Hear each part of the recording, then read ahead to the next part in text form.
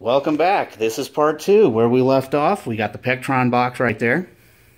Okay. And we've got our wiring diagrams that we don't know what we've got. Is it a 74? Is it a 74 and a half? Is it a 75? We don't know. Actually, we do know because we ran the VIN number, and the VIN number shows that it's a 70. If you're going to order parts for this one, you have to hit the 74 and a half. You can't just go for the 74. So it's got to be the later N74. So this is a later N74 and a half. I guess that's why, because I guess half my brain is freaking fried looking at those freaking wiring diagrams saying, what the hell is this doing? Okay, so we now have that spliced, and what the previous owner had, he actually had that wire in there, just like in the last video. He had that wire, and he actually had it going to the starter relay here. And he had this wire right here, this yellow wire, yellow and brown wire, I believe. I think might be. Let's pull it out and find out. Well, I think it's a yellow wire. I think that's what it shows in the wiring diagram. He actually had the starter relay hooked up live. Okay, so he didn't bypass the Petronix box, and he actually just left that laying there. So I'm kind of thinking that maybe that was the reason why I wasn't getting any spark down here, possibly. Because it wasn't, because I think the Petronix box was still, or the Petronix. I think the Petronix box was still in play at that time. So, I now have that all wired up, ready to go. There's the red wire. There's the red wire going from our distributor.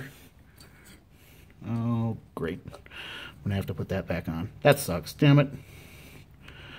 Okay. Who cares? You're teaching people. I have no problem putting that back on. If you're a mechanic, Chris, you know how to do that. It's easy. It's 2 seconds. Okay.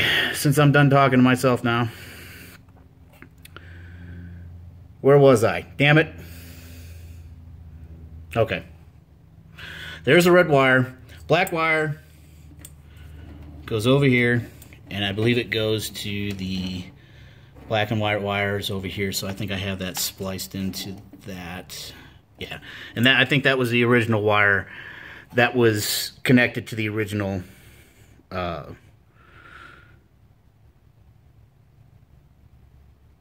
distributor before I upgraded it.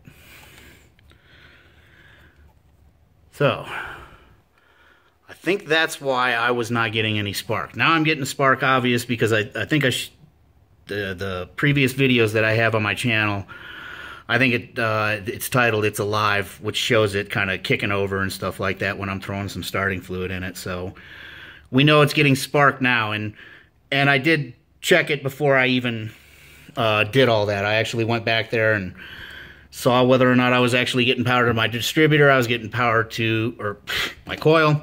I was getting power to my coil, and then after that, then I actually took my wire, stuck the wire on there, so I was like, all right, I'm getting power over there, stuck my wire over there, and tested the coil wire, started getting spark out of that, and I was getting all giddy. So, I'm kind of thinking that was probably why. But to hook up that box, to hook up, you know, the upgrade, the Accuspark and things like that, that was actually fairly simple. You know, sometimes when you look at stuff, you kind of dread doing it because you're like, ugh, I got to get into all that wiring and stuff like that. But, you know, once you start throwing everything together, you find out that it's actually, yeah, it wasn't as bad as what it was. Okay, and there's the figure 1B. And here's we got it. I believe we have it hooked up right here, this way. For our live feed, we have it just going straight there. Because we're not going through the ballast wire. Yeah, because I think that says, you know, if you don't know if you don't know how to hook it up, you know, you hook it up as 1B. Which I believe is the ballast. So, and I tested my coil. It was reading, I believe it was reading the 3. Because I was actually kind of worried that I might end up having to go get a 1.5. Because a 1.5 indicates a ballast coil replaced with Accuspark Blue. Oh, and I also tested the old distributor too, and I think it also was a 3 ohm. Maybe. I might have thrown it away. I might have said screw it and threw it away. But I think it was also a 3 ohm. But also, if you go to Victoria British and you order that, I ordered that in a kit. It didn't ask whether or not you wanted a 1.5 ohm or a 3 ohm coil. So, you know, for the 74. So I'm kind of thinking that this really isn't a ballast wire car, even though the wiring diagram kind of says it is. I'm kind of thinking that it's probably still a standard ignition, unless somebody knows something I don't. And if any of you guys get on the MGB Experience websites to see what people are doing on there, you know, I mean, I'm kind of assuming they probably go to YouTube as well. You know, let me know in the comments of whether or not you know what's going on here. You know, why do I have to use the 75, 76 UK market to do that? Because I bought, I don't even know if I've got it in here. It may not be in the garage. I bought the manual for it. And I think you can get the manual for it also on Victoria British.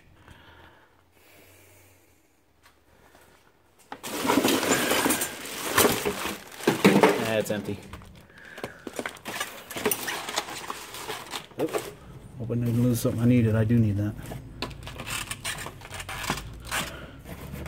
Ah, there it is. All right, let me show you something. Haha, Jim Carrey. Oh, okay. The complete official MGB 6274. Emphasis on the word the complete. Ha ha ha. Okay. You're wondering, Chris, why do you have those in... Why don't you just go off the book? Yeah, I tried. There's diagram 1.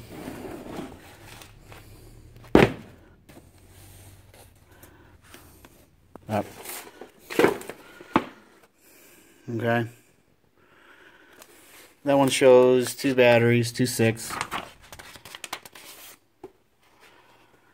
There's another 2 batteries. That one's got 2.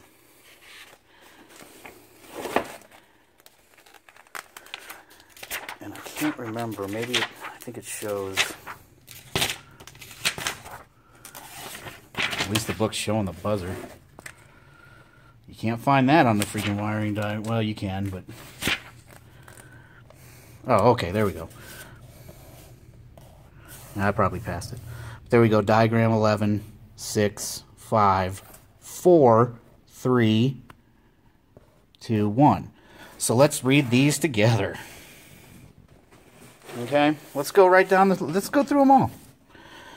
62, 64, 64 to 67, 67, 68, 68, 69, 68, 70, 70, 71, 71, 72, 67, 68, 68, 69, 69, 70, 70, 71, 71, 72, 71, 72.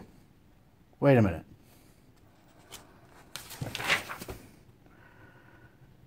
Where's the diagram for the 74, you might ask? Well, guess what?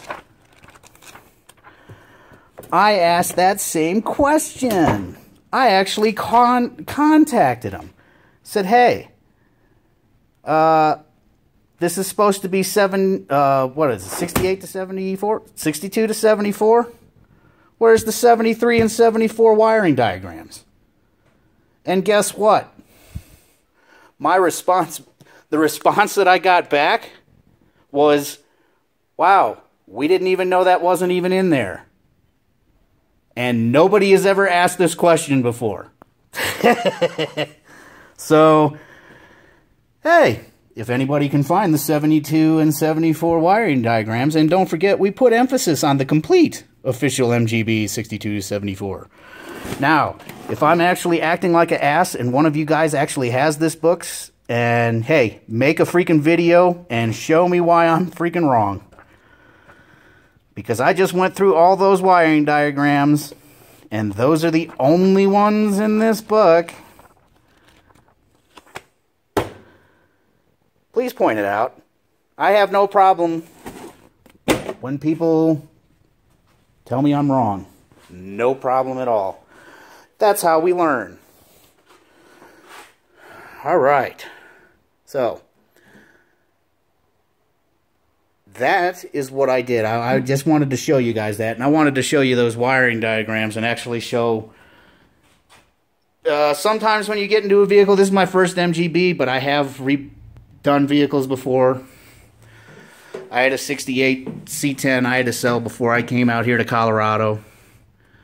So, and I took 2 years of auto tech in high school. Boy, I wonder if they even offer that anymore.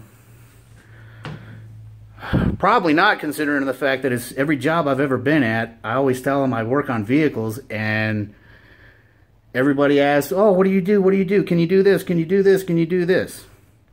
And I always have to tell them, no, I can't do any of that stuff because I'm not licensed, insured, and bonded.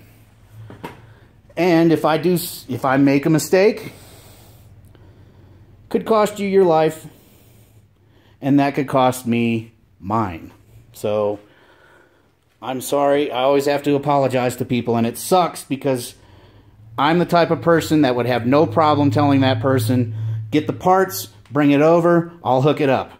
I have no problem telling people that, and I can't because everybody's so freaking sue happy.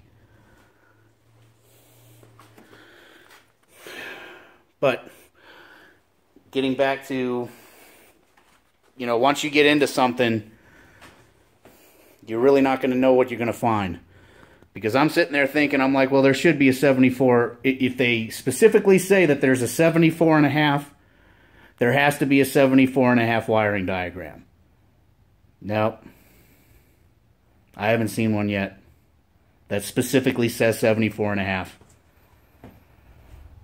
Although I think if it's a 73-74 diagram, I think that's the lower end of the 74, and if it says 74-75, I think that's the 74 and a half. I could be wrong on that. But, oh yeah, and I also had a problem with that red wire right there. That's not supposed to actually be red. I believe that used to be brown. I had to replace that wire, and I think the previous owner told me the reason why he didn't have the old alternator hooked up, because I think he said that it was bad. I forgot about it. I hooked it up, and it melted that freaking brown wire. So, and even replacing this, the connector doesn't look anything like the connector on the old one. So I was almost having to guess on the placement of the wire. So I was actually a little cautious when I first hooked it up, and I've had it hooked up since and tried turning it over. Nothing's burning up, so that's good. But this video is getting long. This is the end of part 2. There probably will be, there won't be a part 3, but there'll probably be some more updates as we move along. Please hit me with a like, or go ahead and subscribe to my channel. I'd appreciate any comments below, and I hope that everybody has a great rest of the day. You guys take it easy.